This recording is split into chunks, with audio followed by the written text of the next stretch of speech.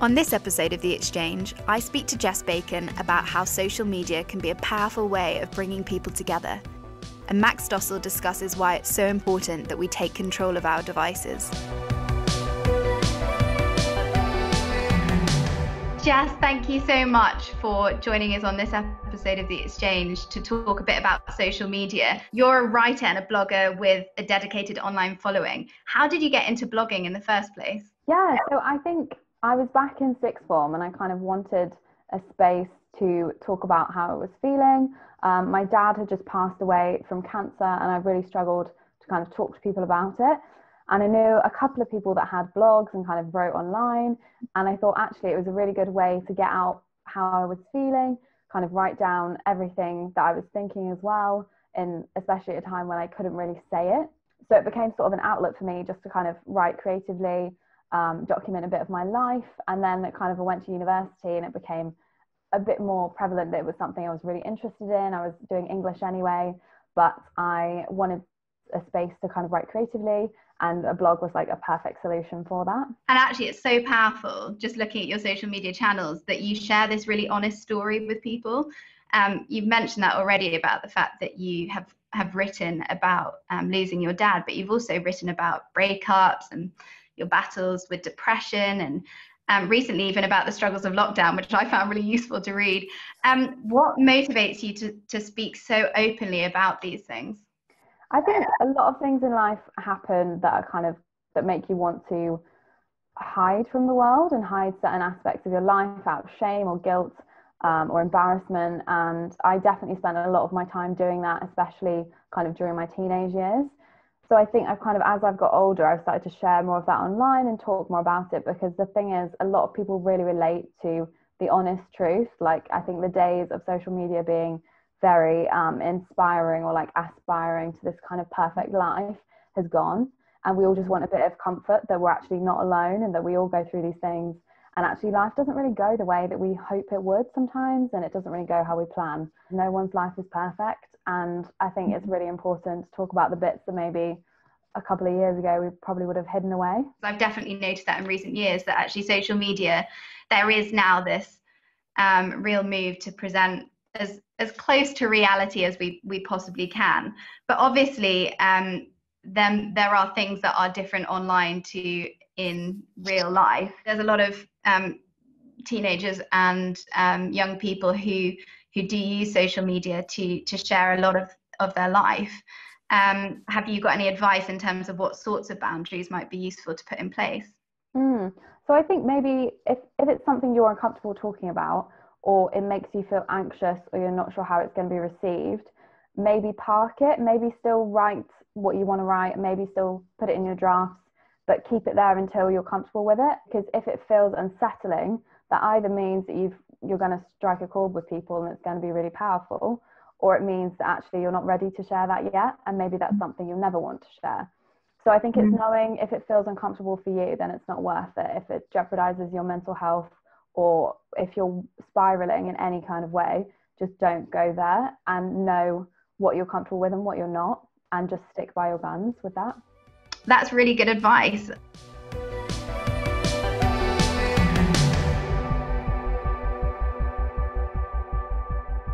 Hi, Max.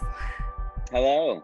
Thanks so much for joining us. Thank you for having me. Just really to ask you a couple of questions about your background. Obviously, currently you're working for the Centre of Humane Technology, but prior to that point, you were working, I believe, for a tech company where you designed notification structures on social media.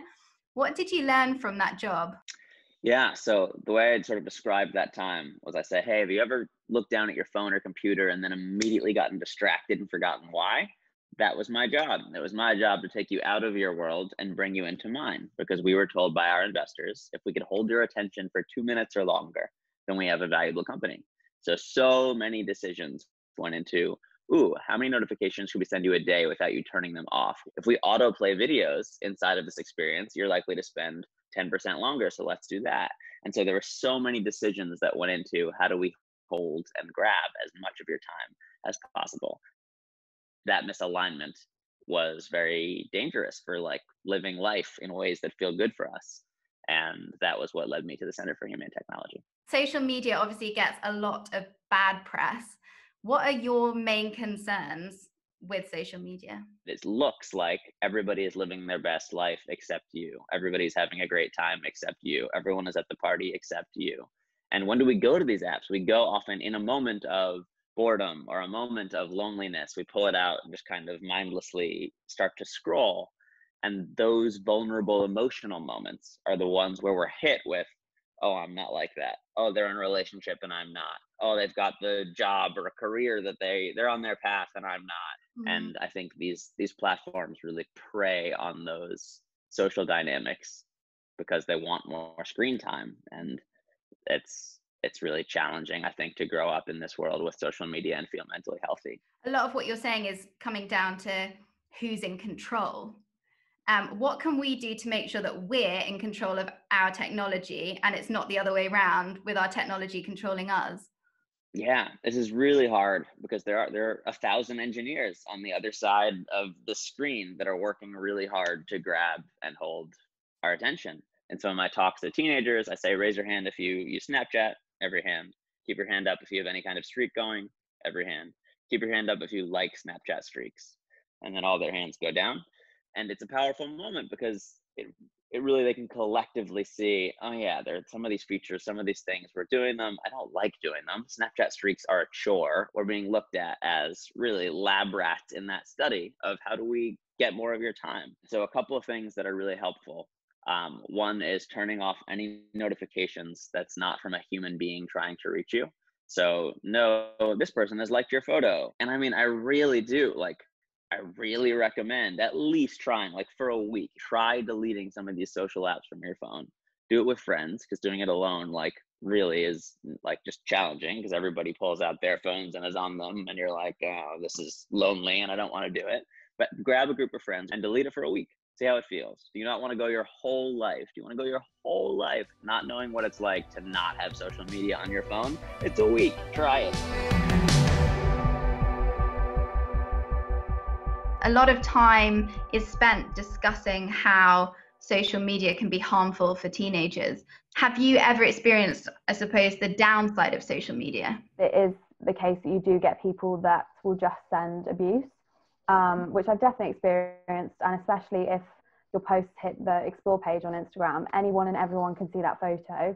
And I had it over the summer where a photo that I'd taken when I had kind of 10,000 followers reached over 200,000 people. And that's a lot of people to reach when you have a very small account and you're very new to Instagram. So you do attract a lot of negative comments, and it's being able to delete them, essentially, is what I do. I delete and block anyone that is going to send abuse.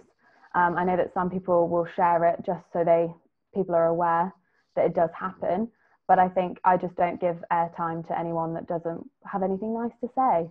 But it is a really unfortunate and really detrimental part of social media, but it's being able to notice it and delete it from the conversation so that it doesn't detract from whatever message you're trying to spread.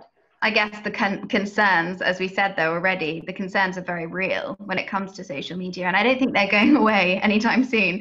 How do you think social media though can be a force for good in the world? Social media has been amazing. Like, social media, in terms of bringing people together, connecting people that are like-minded, is a phenomenal tool for doing that. I've connected with so many amazing women that have lost their parents, lost their dad specifically, and we were all kind of the same age, and at the time I maybe knew 2 or 3 people like that, and it's been amazing to kind of connect with these amazing women and discuss our experiences and feel slightly less alone, a bit more heard, a bit more part of a community, and kind of an experience that we all go through, again, in isolation with our own families and our own friends. But it's when you talk to other people that have been through the same thing that you have, you feel less alone. And I think that's the benefit of social media and like having a virtual online space, especially after this year, is that it just provides connection with people that you potentially would never meet in real life. And it's that meaningful connection, I suppose, that is where it's really beneficial and really powerful. I feel like in these slightly strange times we're living in, a lot of us are spending a lot more time on social media. How do you make sure that you maintain a healthy relationship with social media? I think I've definitely fallen into the trap this year of spending too much time on my phone and too much time on social media, and it's so easily done. But I think, again, it's about boundaries. It's about knowing what you're comfortable with and what's not working for you. If you're kind of, the first thing you do in the morning is look at your phone, it's probably not going to help you in the long term. But yeah, and it's just knowing where to stop.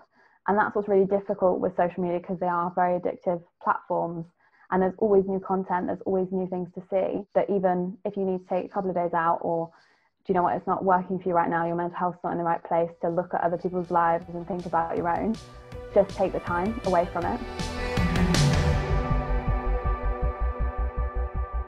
What sort of changes would you like to see some of these big tech companies like Facebook making in order to put our mental health in focus? Yeah, I mean, a social network, if you go back to the word social network, to me should be something that enhances our social lives. And like, imagine how beautiful that world could be if all of these companies were competing to help illuminate the most amazing experiences, the most like awesome people for us to connect with. How do we help you get off the screen and connect in real life? And I think if tech were really caring for us and thinking about us that way, the possibilities are truly revolutionary for what they could do for our lives and for our social lives. And I would be very excited to live in that world. And if you had one piece of advice that you would want to give to teenagers watching this, what would that be?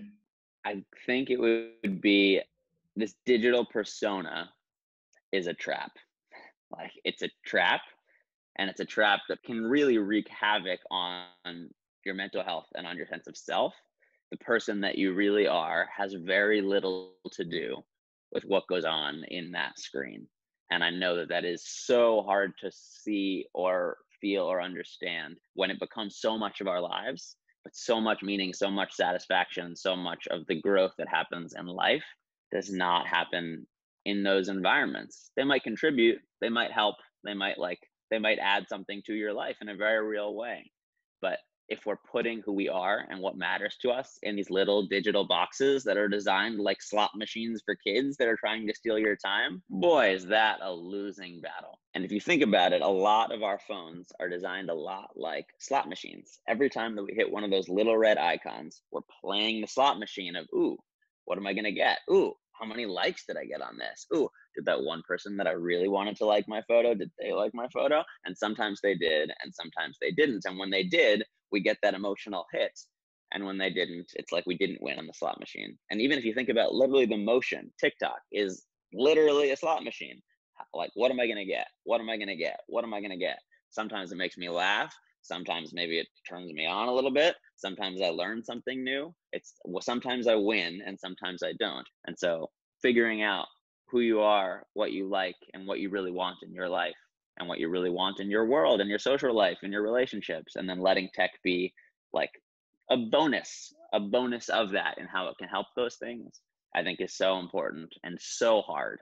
Max, thank you so much for joining us on The Exchange today and for some of those really helpful things that you said there. Yeah, great advice. So thank you. Thanks for having me. Yeah, I hope it was helpful, and I hope to see you soon.